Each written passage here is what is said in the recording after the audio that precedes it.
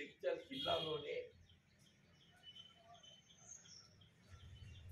అతిపెద్ద నీటి నిల్వ సామర్థ్యం గల రోళ్లవాగు ప్రాజెక్ట్.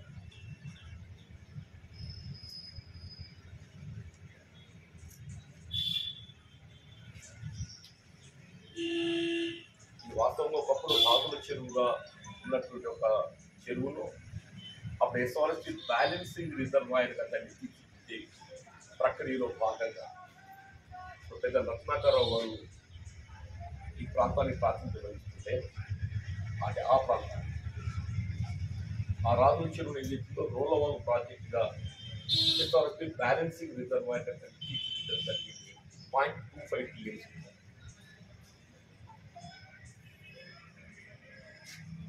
దాని దిగువన ఏదైతుందో బుగ్గ చెరువు. ఈ బుగ్గ చెరువు అనేది ఏదైతుందో ఆ బుగ్గ అనేది స్ప్రింగ్ అది ఈ పీక్ సమ్మర్లో కూడా ఏదైతుందో అందులోకి జల ప్రవాహం వెళ్ళిపోతుంది. ఆ జల ప్రవాహంతో ఏదైతున్నదో క్రింద ఉన్నటువంటి గ్రామాలు నర్సులపల్లె కానీ, తుంగులే కానీ, చెల్లపల్లె కానీ, రేపులపల్లి, కమ్మూరు, కాలధర్మారం, చిత్రవీణగూడెం ఈ గ్రామాలన్నింటికి ఏదైతుందో ఈ బుగ్గ చెరువు రోళ్లవాగు క్రింద ఇంకొకటి అరగుండాల ప్రాజెక్ట్ అనమాట. రోళ్లవాగు కింద కూడా అరగుండాల ప్రాజెక్ట్ అయింది.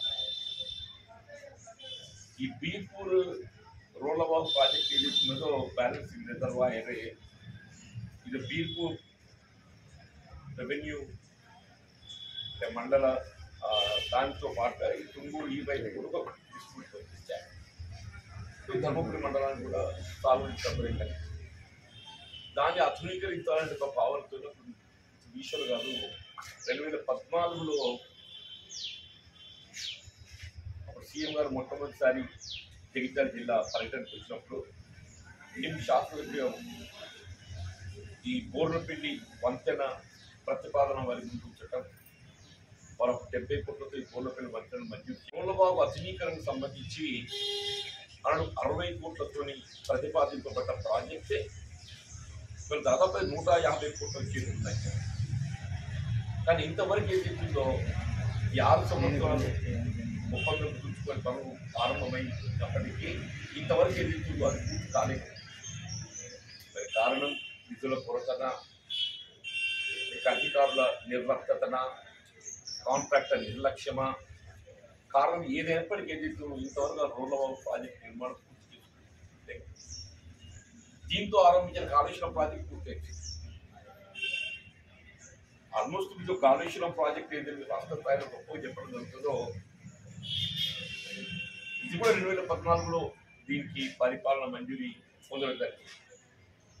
ఈ రోళ్లవాగు ప్రాజెక్ట్ ఆధునీకరణ తెలంగాణ రాష్ట్రం ఏర్పడ్డ 9 నెలల్లో మరి కాళేశ్వరం ప్రాజెక్టు మీరు 1,00,000 కోట్లతో నిర్మాణించడం అసలు ఏషియా ఖండంలోనే ఇది అతిపెద్ద ఎత్తిపోతుల ప్రాజెక్ట్ అని చెప్పి ఏదైతే చెప్పుకోవడం జరుగుతుందో అది 1,00,000 కోట్లకి ఇది 100 కోట్లు.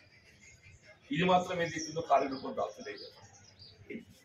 మరి జగిత్యాల జిల్లాలో నిర్మాణం తలపెట్టినట్టుగా ఏ ఇరిగేషన్ ప్రాజెక్టు ఏది కూడా పూర్తి స్థాయిలో కార్యరూపం దాల్చాలి.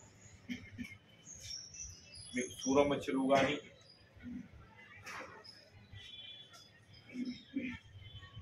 మీకు ఇబ్రహీంపట్నం మండలం పరిధిలో నిర్మాణం తలపెట్టినటువంటి గోదావరి మీద ఒక బ్యాలెన్సింగ్ రిజర్వాయర్ తలపెట్టి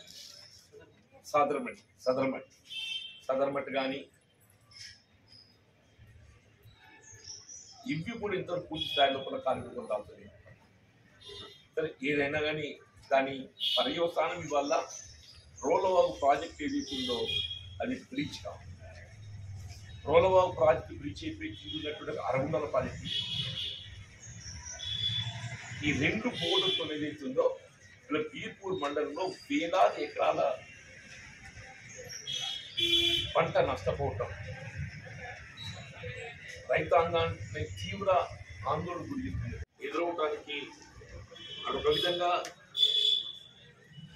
సాంకేతిక లోపం, ఇంకో విధంగా పర్యవేక్షణలో బోత్. ఇక్కడ చిత్రం ఏంటంటే any lemon can observe it. అసలు బండ్ పూర్తి కాకుండా మత్తడి పూర్తి నిర్మాణం చేశారు. ఇప్పుడు పాత రోలవా ప్రాజెక్టు ఉండే నీటి నిల్వ సామర్థ్యం ఏదైతే 0.25 టీఎంసీ మనం భావిస్తామో ఆ 0.25 టీఎంసీ ఉన్నటువంటి ఒక మత్తడి లెవెల్లో ఇలా దాదాపు ఏదైతుందో ఒక 5 మీటర్లు ఎత్తు పెంచేసి ఒరిజినల్ 0.25 టీఎంసీ లెవెల్ రోలవా ప్రాజెక్ట్ ఉండే మత్తడే దాన్ని మనం అదే విధంగా ఉన్నట్టయితే ఈ సర్ప్లస్ వాటర్ దాని దగ్గర పడి వెళ్ళిపోతుంది. అదేమైపోయింది, ఈ రీడిజైనింగ్ చెరువు కట్ట నిర్మాణం పూర్తి కాలేదు, ఆ మత్తడిని పెంచేసి మత్తడి పెంచడంతో ఏదైతుందో మీకు ఈ 2.25 టీఎంసీ నిల్వ సామర్థ్యం ఉండేటువంటి పాత కట్ట ఏదైతుందో అది బ్రిడ్జ్ అయిపోయి ఏకమొత్తంగా 0.25 టీఎంసీ నీరు దిగువకు రావడంతో ఏదైతున్నదో ఈ రీడిజైనింగ్ లో నిర్మాణం తలపెట్టినట్టు బండుకు కొంత గ్యాప్ వదిలింది. అందులో ఏకమొత్తంగా 0.25 టీఎంసీ నీరు పోయే వరకు కింద మొత్తం పొలాలన్నీ ఇసుక మెటలు ఇచ్చినాయి. ఈ అరగుండాల ప్రాజెక్ట్ ఏదైతుందో అసలు అక్కడ దాని నామరూపాలు లేకుండా అయిపోయింది. ఇప్పుడు అక్కడ ఒక చెరువు ఉండే ఒక ప్రాజెక్ట్ ఉండే అనేటువంటి ఒక దాన్ని గమనిస్తే మనకు ఆనవాళ్ళు లేకుండా అయిపోయింది అరగుండాల ప్రాజెక్ట్. ఒక అరగుండాల ప్రాజెక్ట్ కింద దాదాపు అధికారికంగా ఒక 1000 ఎకరాలు సాగైనా కానీ దాని కింద అనధికారికంగా ఇంకో 1000 ఎకరాలు 2000 ఎకరాలు సాగైతున్నాయి. అరగుండాల ప్రాజెక్ట్ కింద దాదాపు 2000 ఎకరాలు సాగైతున్నాయని చెప్పండి. ఈ అరగుండాల ప్రాజెక్టు కనుమరుగైపోయింది. కేవలం రోలవా ప్రాజెక్టు సాంకేతిక అనే పదం ఎందుకు వాడాల్సి వస్తుందంటే ఈ బుగ్గ చెరువుకు ఉన్నటువంటి ఒక మత్తు చెరువు కట్టగా మార్చేసి ఆ మత్తడి అట్లే ఉండి ఉన్నట్టయితే కొంతమేర కన్నా అది ఉంచాలి భవిష్యత్తులో ఉన్నాయని, అది సాంకేతిక లోపం. పర్యవేక్షణ లోపం అనేది ఏదైతుందో ఇక్కడ మీరు చెరువు కట్ట పూర్తి కాకముందు ఏదైతున్నదో ఆ మత్తడిని ఎత్తు పెంచేసి 5 మీటర్లు 5 మీటర్ ఎత్తు పెంచడంతో ఏదైతుందో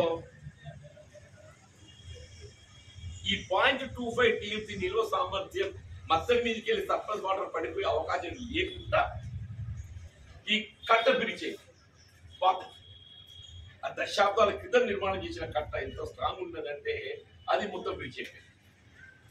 ఏకమొత్తంగా 0.25 టీఎంసీ నీరు దిగువకు రావడంతో ఏదైతుందో ఈ కింద అరగుండాల ప్రాజెక్టే దాన్ని తట్టుకోలేకపోయింది. అరగుండాల ప్రాజెక్ట్ తట్టుకోలేదు. అదొక 0.1 టీఎంసీ ఉంటుంది, అదొక 0.1 టీఎంసీ ఉండే ప్రాజెక్ట్, అది కూడా అప్పుడే నిండి ఉండేది. ఈ అరగుండాల ప్రాజెక్ట్ ఈ తాగి తట్టుకోలేక అది మొత్తం నామరూపాలు లేకుండా అయిపోయింది. వేలాది ఎకరాల మన భవిష్యత్తు ఖరీఫ్ పంట నష్టపోవడం, వందలాది ఎకరాల పొలాలు ఏదైతుందో ఇసుక మెటలు వేయటం, వందలాది కరెంటు మోటార్లు కొట్టుకపోయింది, సర్వీస్ కనెక్షన్స్ ఉన్నాయి. మరి ఇంతవరకు ఏదైతుందో సరే ప్రజాప్రతినిధులు పర్యటిస్తున్నారు, కానీ అధికారులు పర్యటించినటువంటి ఒక దాఖలాలు కనపడటం లేదు. రెవెన్యూ అధికార యంత్రాంగం ఏదైతుందో కింద ఇసుక మెటలు వేసినటువంటి ఒక రైతుకు దాన్ని తొలగించడానికి, ఆ కరెంటు మోటార్ల నష్టాన్ని భర్తీ చేయడానికి, లైన్స్ వేయడానికి ఇవన్నీ తక్షణాలు రూపొందించాలి. ఏది లేదని చెప్పండి. మొత్తం జగిత్యాల జిల్లాలోనే అతిపెద్ద నీటి నిల్వ సామర్థ్యం గల ప్రాజెక్ట్ ఈ రోలవా ప్రాజెక్ట్. జగిత్యాల జిల్లాలో అంటున్నాను, అతి పెద్ద నీటి నిల్వ సామర్థ్యం గల ప్రాజెక్ట్ ఇలా వరద పాలైపోయింది. దాంతో పాటుగా మొత్తం రాష్ట్రంలో మనం గమనిస్తే లక్షలాది ఎకరాలు వరి ధాన్యం సేకరణ పట్ల ఏదైతుందో కేంద్ర రాష్ట్ర ప్రభుత్వాలు వివాదాలు సృష్టించుకొని రైతాంగాన్ని తీవ్ర ఆందోళన గురి చేయడంతో ప్రభుత్వం కొంత ఆర్తడి పంటను ప్రోత్సహించాలనే ఆలోచనలో భాగంగా కాటన్ ప్రోత్సహించింది. పత్తి కాటన్ ఏదైతుందో అది ఒక 4 రోజులు అందులో నీరు నిలిచే వరకు మొత్తం వేరుకుళ్ళు ఈ మొత్తం భూమి మీద చాలు బట్టి వీర్పులతోని అందులో మనకు ఈల్డ్ వచ్చేటువంటి అవకాశం లేదు. ఇక ఈ కాటన్ కానీ, సోయా కానీ, మొక్కజొన్న కానీ, పెసరు కానీ, కంది కానీ, మీకు ఆరుతడి పంటలు ఏవైనా కానీ చెప్పంటున్నాయి.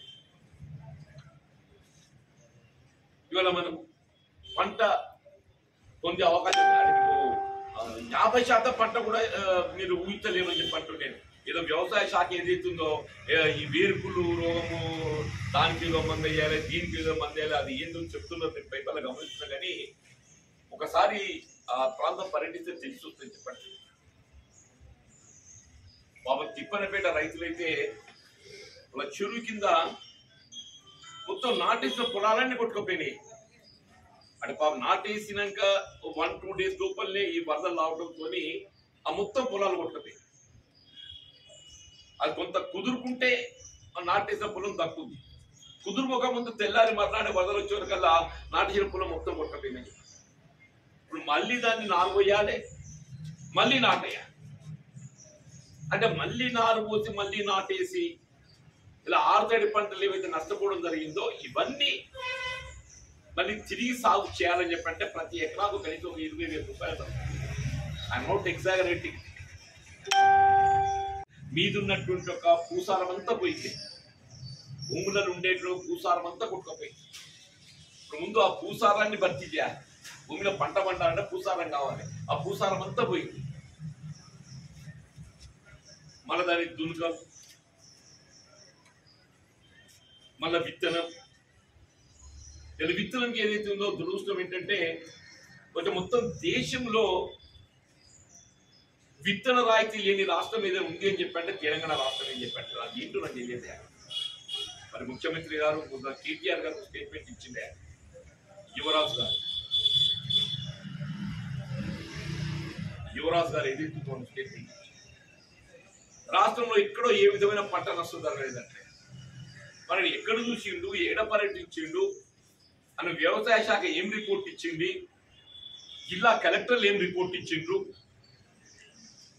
ఒక బాధ్యత గల మంత్రి స్వయంగా ముఖ్యమంత్రి గారి తనయుడు ఏదైతుందో రాష్ట్రంలో ఏ విధమైన పంట నష్టం జరగలేనటువంటి ఒక ప్రకటన చేయడం చూస్తే ఆయనకి రాష్ట్ర రైతాంగం పట్ల ఉన్న చిత్తశుద్ధి ఏమేరుకుందో మనం గమనించాలని చెప్పండి. ఇలా ప్రకృతి వైపరీత్యాలతో పంటలు నష్టపోతే అటువంటి ఒక ఆ నష్టాన్ని భర్తీ చేయడానికి కేంద్ర ప్రభుత్వం ముందుకు వస్తుంది. ప్రకృతి వైపరీత్యాలతోని నష్టపోయిన పంటలకు ఏదైతుందో పరిహారం అందింపచేయడానికి కేంద్ర ప్రభుత్వం ఏదైతే విపత్తు నిధి ఉంటుంది, విపత్తు నిధి ఉంటుంది. అంటే ఇందులో ఏముంటది అంటే బహుశా నాకు ఉన్నటువంటి ఒక అవగాహనతో ఓ 75% కేంద్ర ప్రభుత్వం భరిస్తే ఓ 25% రాష్ట్ర ప్రభుత్వం భరించాలి.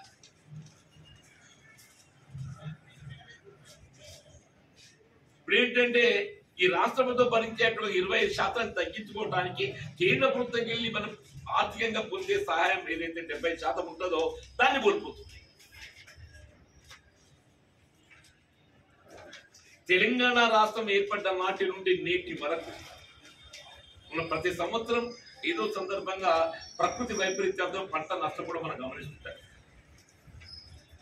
కానీ ఇంతవరకు మీకు ప్రకృతి వైపరీత్యాలతో పంట నష్టపోయినటువంటి ఒక పరిస్థితులలో అటు కేంద్రం కానీ ఇటు రాష్ట్రం కానీ ఏ విధమైన ఆర్థిక సహాయం చెప్పండి. దానికి కారణం ఒకటే, రాష్ట్ర ప్రభుత్వం ఏదైతుందో నివేదికలు కేంద్రానికి నివేదిస్తుంది. రాష్ట్ర ప్రభుత్వం కేంద్రానికి నివేదికలు సమర్పిస్తారు. కేంద్ర ప్రభుత్వం దగ్గర పరిశీలకులు వస్తారు. కేంద్ర ప్రభుత్వ పరిశీలకులు వచ్చేది ఏదైతుందో గ్రౌండ్ రియాలిటీస్ పరిశీలించి 50% పైన పంట నష్టపోయినట్టయితే ఆ రైతును ఆదుకోవటానికి పంట పరిహారాన్ని నష్టపరిహారాన్ని ఏదైతుందో ఈ జాతీయ విపత్తు నిధి నుండి ఏదైతుందో వాళ్ళకి ఆర్థిక సహాయం అందించేది.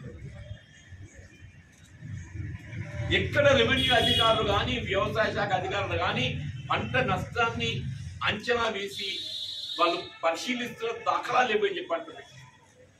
వాళ్ళు పరిశీలిస్తున్న దాఖలాలు లేవని చెప్పి అంటున్నాయి.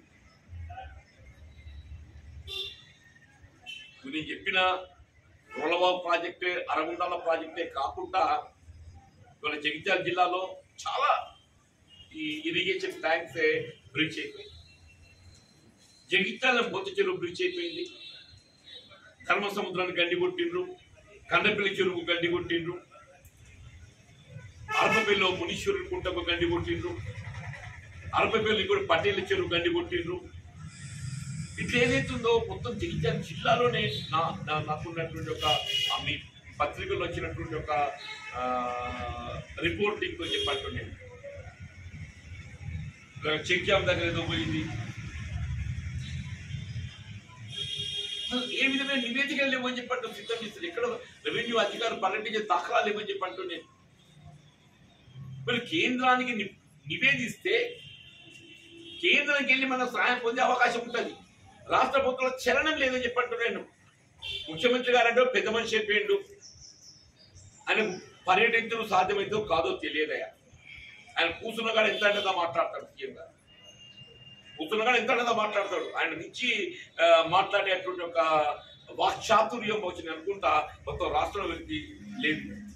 నేనే తప్పలేదు, అంత వాక్చాతుర్యం ఏక మిగిలిన గంటల తరబడి మాట్లాడగలుగుతాయి. పర్యటిస్తారు బై రోడ్ పర్యటించే అవకాశం లేకుంటే బై ఎయిర్ పర్యటిస్తారు. ముఖ్యమంత్రి గారికి ఏదైతే పర్యటించేటువంటి ఒక ఓపిక లేకుంటే మరి ఆయన కొడుకన్నా పర్యటించాలి. ఆయన మంత్రే, స్థానికంగా ప్రజాప్రతినిధులు, శాసనసభ్యులే కానీ మంత్రులే కానీ వాళ్ళ శక్తి మీద వాళ్ళు తిరుగుతున్నారు. కానీ ఏదైతుందో పాపం వాళ్ళు ఏం చేస్తారు చెప్తారు, వాళ్ళ చేతులు ఎందుకంటే ప్రభుత్వ విధానాన్ని రూపొందించేది వాళ్ళు కాదు. ప్రభుత్వ విధానాన్ని రూపొందించేది ఎవరు? కేసీఆర్, కేటీఆర్ ప్రభుత్వ విధానాన్ని రూపొందించేది.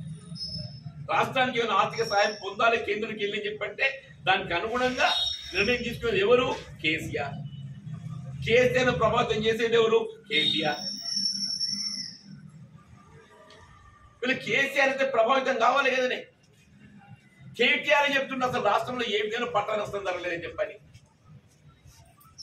రాష్ట్రంలో ఏ విధమైన పంట నష్టం జరగలేదు చెప్పి కేటీఆర్ చెప్తున్నా చెప్పంటున్నా.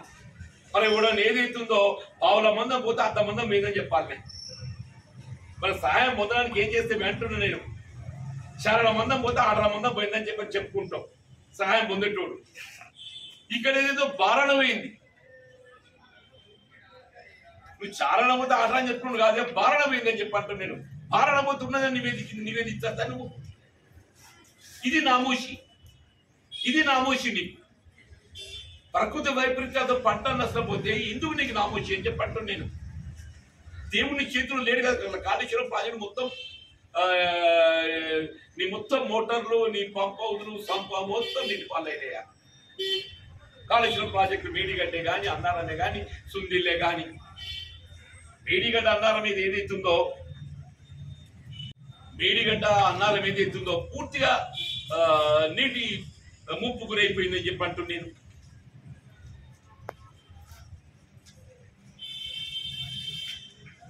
సరే అది మీరు భర్తీ చేస్తారు కావచ్చు, ఎందుకంటే దాని నిర్మాణము కన్స్ట్రక్షన్ ఏదైతుందో మెగా కాబట్టి ఏదైతుందో, ఇప్పుడు ఆ మెగా మీరు ఇద్దరు ఏదైతుందో అనున్న మిత్రులు సహచరుడు కాబట్టి భర్తీ చేస్తారు కావచ్చు. మెగా అనేది ఇండైరెక్ట్లీ దాని బీనామీ కాబట్టి భర్తీ చేస్తారు కావచ్చు. ముందైతే ఈ రైతుల సంగతి ఏంటంటే రాష్ట్రం లోపల ఆరుతడి పంట వేసిన ప్రతి రైతు ఏదైతుందో తిరిగి మళ్ళీ దాన్ని సాగు చేయాలి. తిరిగి సాగు చేయాలంటే కనీసం ఎకరా 20,000 రూపాయలు ఏదైతుందో ఆయనకు ఆర్థిక భారం అయితే చెప్పండి. ఇంతవరకు ప్రభుత్వం మేము అమలు చేస్తున్న రైతు బంధు అని ఏదైతే మీరు పేర్కొంటున్నారో ఆ రైతు బంధు 5,000 తప్ప అప్పెత్తుకుందామని 5 రూపాయలు దొరుకుతుంది. మేము ప్రభుత్వం 5,000 ఇస్తుందని చెప్పి ఏదైతే పేర్కొంటున్నారు రైతు బంధు, అప్పెత్తుకుందామంటే కూడా 5 రూపాయలు దొరుకుతుంది అని చెప్పంటారు. Not even 10% loaning is complete ఇంతవరకు జూలై. మొత్తం నువ్వు ఇచ్చే 5,000 తోటకేది కదనే.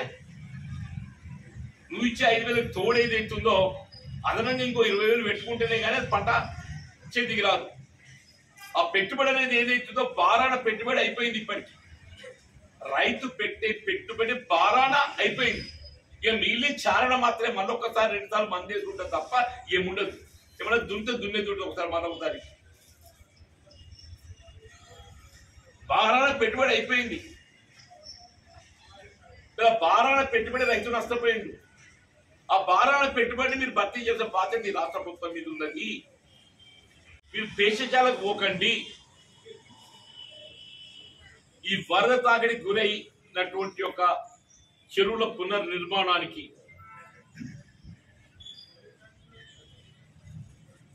ఈ వరద తాకిడితో ఏదైతే నష్టపోయిన పంట రైతాంగానికి ఏదైతే ఉందో తిరిగి సాగు చేసుకోవడానికి కొరకు ప్రతి ఎకరాకి ఏదైతే ఉందో 20,000 రూపాయలు ఆర్థిక సహాయం అందింపజేయాలి. ప్రతి ఎకరాకి అని చెప్పారు.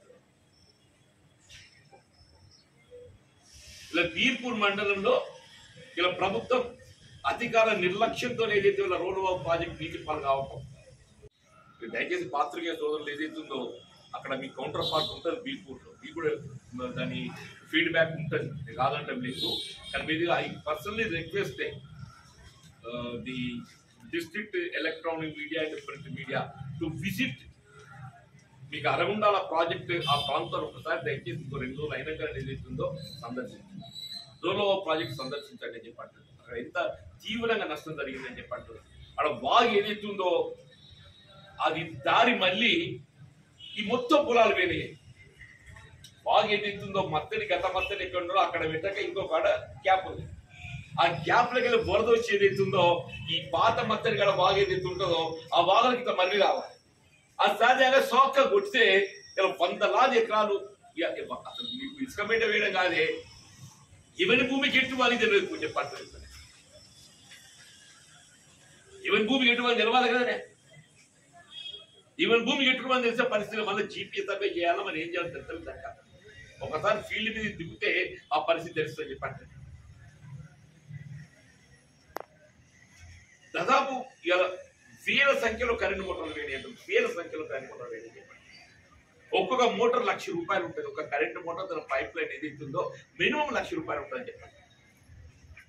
ఇవన్నీ ఏదైతుందో ఈ అధికార నిర్లక్ష్యంతో ఇవాళ ఒక్కొక్క రైతు లక్షలాది 2 పంటలు కోల్పోవటము, లక్షలాది రూపాయలు ఏదైతుందో ఆయన పెట్టిన పెట్టుబడి ఈ కరెంటు మోటార్లు దాని పైప్ లైన్ పోవటం.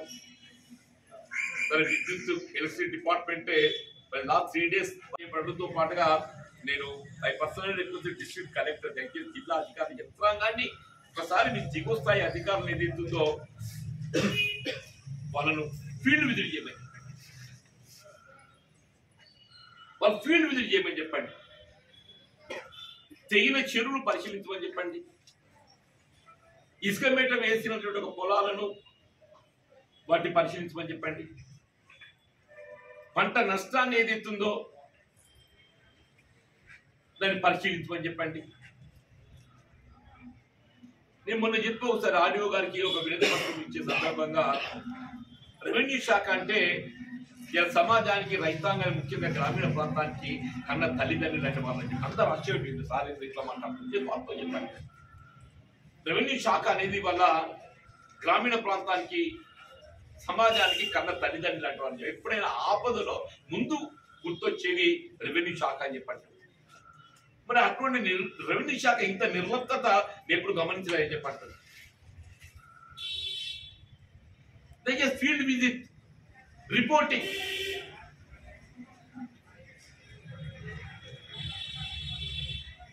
ఇంట్లో చెప్పండి.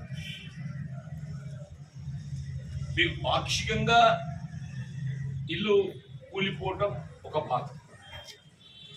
ఇల్లు పూర్తిగా కూలిపోయినాయి 1000 పైన ఉంటాయి, పూర్తిగా కూలిపోయినాయి. ఇవాళ 40,000 వేల ఒక అక్కనే 2 ఇళ్ళు పూర్తి కూలిపోయినాయి. పాక్షికంగా వేనే ఇంకా 4 ఉన్నాయి, పూర్తిగా కూలిపోయిన ఒక 2 ఇళ్ళు కూలిపోయినాయి. అక్కడ అంటే కేంద్ర ప్రభుత్వంకి మనం ఆర్థిక సహాయం పొందడానికి 2 రకాలు. ఒకటి పాక్షికంగా కూలిపోయిన ఇంటికి ఒక విధమైన సహాయం, దానికి 5,000 ఎంత ఇస్తారు. పూర్తిగా కూలిపోయిన ఇంటికి అనేది ఏదైతుందో 90,000 లక్షలు ఉన్నాయి. దానికి 90,000 పూర్తిగా కూలిపోయిన ఇంటికి ఆర్థిక. దాని ప్రధానమంత్రి ఆవాస్ యోజన గతంలో ఉమ్మడి రాష్ట్రంలో ఏదైతుందో కేంద్రంలో యూపీఏ ప్రభుత్వం ఉండగా ఇందిరా ఆవాస్ యోజన అని చెప్పి అందమేమని ఆ ఇందిరా ఆవాస యోజనకు ఏదైతుందో దాని పేరు మార్చి ప్రధానమంత్రి ఆవాస్ యోజన అని చెప్పి పేరు పెట్టి పేరు ఏదైనా కానీ ప్రకృతి వైపరీత్యాలతో వరద బాధికే కానీ అగ్ని ప్రమాదానికే కానీ ఇండ్లు కోల్పోతే పూర్తి స్థాయిలో ఇండ్లు మంజూరీ కల్పించే అవకాశం. అలా దీంతో దురదృష్టం ముఖ్యమంత్రి గారు ఆయన తెలియదని చెప్పంటే నా తప్పు, అంత పెద్ద మనిషికి తెలియదని నేను ఇట్లంటే 8 ఏళ్ళు కడుతుందా? ఎక్కడ ఒక్కరికి ఎలక్ట్రిసిటీ కరెంట్ లూజ్ వైర్లో లేకుంటే దాన్ని ఏమంటారు దాంతో ఇల్లు కాలిపోయినా కానీ అగ్ని ప్రాంతంతో ఇల్లు కాలిపోయినా వరద తాగితో ఇల్లు పోయినా కానీ ఎక్కడ ఒక ఇల్లు మంజూరు చేసిన దాఖలాలు అవన్నీ ఏం చెప్తున్న ఇల్లు మరి ఏమైతుందో మాకే తెలియదు. ఏదైతుందో వీళ్ళ ప్రకృతి వైపరీత్యాలతో అగ్ని ప్రమాదమే కానీ వరదలతోనే కానీ ఏదైతుందో కోల్పోయిన ఇండ్ల స్థానే ప్రధానమంత్రి ఆవాస్ యోజన నుండి మనకి ఇండ్లు మంజూరు పొందే అవకాశం ఉన్నదా లేదా? ఉంటే మీరు ఎక్కడ మంజూరు చేసి తిప్పలపేట్ల 2 ఎస్సీ లే పాప ఇప్పటికీ వాడు ఇల్లు పెట్టి దిమాపూర్ ఇదే ఈ చుట్టమైతే కావచ్చు 2 ఇల్లే పాప ఎస్సీలు నంచెల్ల పోయినాయి. వరద తాకిడికి వచ్చేది అవుతుందో మొత్తం 6-7 ఇల్లు పోయినాయి నంచెల్ల. ఇది ఎప్పుడు 3 ఏళ్ల కింద. అసలు ఎందుకు ఈ నిర్లక్ష్యం, ఎందుకు ఈ భేషజాలు? కేంద్రాన్ని నివేదిస్తే ఆడ మీదకెళ్ళి నీకు సాయం పొందే అవకాశం ఉందంగా నువ్వు ఎందుకు దాన్ని పొందే ప్రయత్నం చేస్తలేవని చెప్పి అంటున్నాయి. మరి ఇంట్లో వస్తే ఇంకెక్కడికి దీన్ని దారి మళ్లింపు చేసినవా? ఈ ఇంట్లో వస్తే వీళ్ళు దారి మళ్లింపు చేసినాను. మరి ఏమైనా ఇండ్లన్నీ తక్షణమే వీళ్ళ ప్రకృతి వైపరీత్యాల కింద వారికి ఆర్థిక సాయం అందింపజేయడానికి ఉన్న ప్రొవిజన్ ఏ మేరకు కూడా కల్పించండి. పాక్షికంగా కూలిపోయిన ఇండ్లకు ప్రభుత్వం ఆర్థికంగా సాయం అందింపజేసే ప్రొవిజన్ ఏ మేరకు ఉంటుంది కల్పించండి. పూర్తి స్థాయిలో కోల్పోయిన ఇండ్లకు ఏదైతుందో ప్రధానమంత్రి ఆవాస్ యోజన కింద నూతనంగా ఇండ్లు మంజూరు పొందే అవకాశం ఉన్నది. మేము గతంలో ఇందిరా ఆవాస్ యోజన కింద కల్పించము. దయచేసి ఐదు ప్రతిభాలు మంజూరు పొంది వాళ్ళకి ఆర్థిక సాయం చేయండి. వీళ్ళ పంటలు నష్టపోయిన రైతాంగానికి ఏదైతుందో వీళ్ళు కేంద్ర ప్రభుత్వం నివేదించండి. వీళ్ళ ఫసల్ బీమా యోజన లేదు. దుష్టం ఏంటంటే ప్రధానమంత్రి ఫసల్ బీమా యోజన ఏదైతుందో అది అమలు పొందే రాష్ట్రం కూడా దేశంలో ఇక్కడ ఉందని చెప్పిన తెలంగాణ రాష్ట్రం అని చెప్పండి. ఏమి రాంటే రైతు బంధు ఇస్తున్నా కదా, అక్కడ నీ వడ్డీ రాయితీ అంటే నీకు రైతు బంధు ఇస్తున్నా, విత్తన రాయితీ అంటే నీకు రైతు బంధు ఇస్తున్నా, ఫార్మ్ మెకనైజేషన్ అంటే నీ విత్తన రాయితీ ఇస్తున్నా, డ్రిప్ స్ప్రింక్లర్ అంటే నీ విత్తన రాయితీ ఇస్తున్నా, ఫసల్ బీమా యోజన అంటే నీ విత్తన రాయితీ రైతు బంధు ఇస్తున్నా. అన్నిటికీ ఒకటే జింద తిరిసిపోతే అయిపోయింది.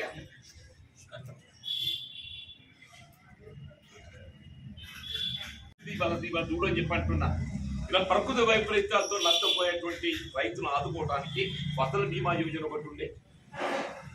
ఫసల్ బీమా యోజన మనం ఇక్కడ అమలు చేసుకోవడం లేదు.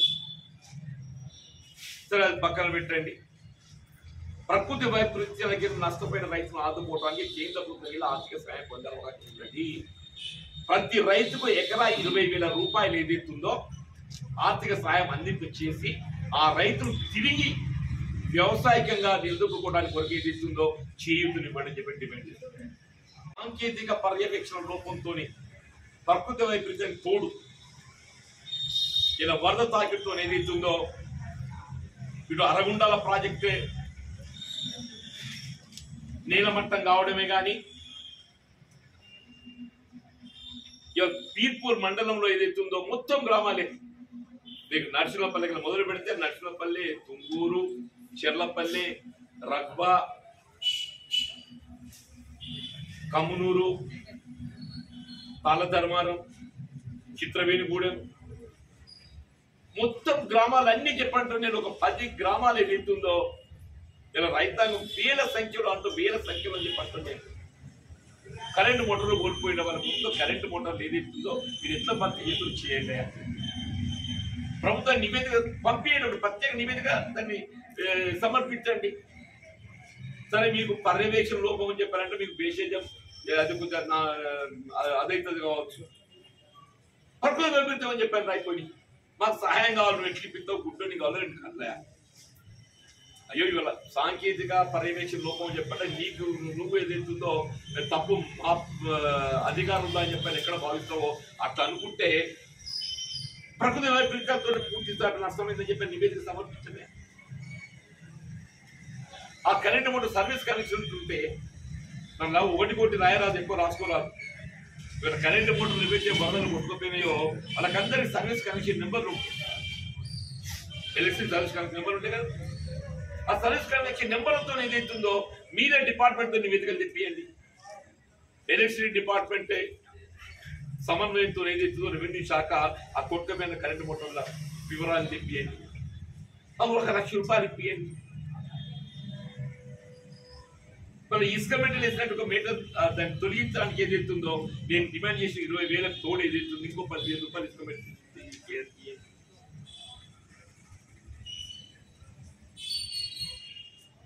వాస్తవంగా చెప్పంటున్నాను. నేను 1983-84 అప్పుడు ఫస్ట్ టైం ఎమ్మెల్యే గెలిచి మంచిగా ఉన్న ఏదైతుందో ఇక్కడ కూడూరు వాగు తెగిపోయింది. మీరు అప్పుడు ఎవరు పుట్టిన వస్తున్నారు నిర్వహించి ఈ కూడూరు వాగు తెగిపోయి కింద మొత్తం ఇండ్లు కొట్టుకపోతే అక్కడ బీసీ కాలనీ ఏర్పాటు చేసినాం. ఎన్టీ రామారావు ముఖ్యమంత్రి మిడ్పేట్ దగ్గర ఏదైతే ఆత్మకూరు విలేజ్ ఊరు ఉన్నది, ఆ వాగు మొత్తం ఊళ్ళకి వచ్చి మొత్తం ఊరు కొట్టకపోయి మొత్తం స్థలాలు ఇచ్చి అసలు మీకు చూస్తే ఆశ్చర్యపోతారు. 60 ఫీట్ల మెడల్తోని బ్యూటిఫుల్ కాలనీ రూపొందించుకొని అట్లా కాలం చెప్పండి. అందరి పునరావాసం ఇండ్లు కోల్పోయిన వాళ్ళకి అందరికి చెప్పండి. అప్పుడు తర్వాత ఇంకో మన ఇప్పుడు మధ్య తాగిపోవాలి. ఇలా మిత్రుడు మన చెమీలు గారి కుటుంబాన్ని ఆదుకోవడానికి ప్రభుత్వ పరంగా ఏ మేరకు ఆర్థిక సాయం అందించే అవకాశం ఉంటే వాస్తవం 20 లక్షల రూపాయలు కనీసం అనిపించాలి. మనం రాష్ట్రం ఎక్కడ ఎవరో ఏదో అదైపోతే మనం సాయం ఇస్తున్నాం.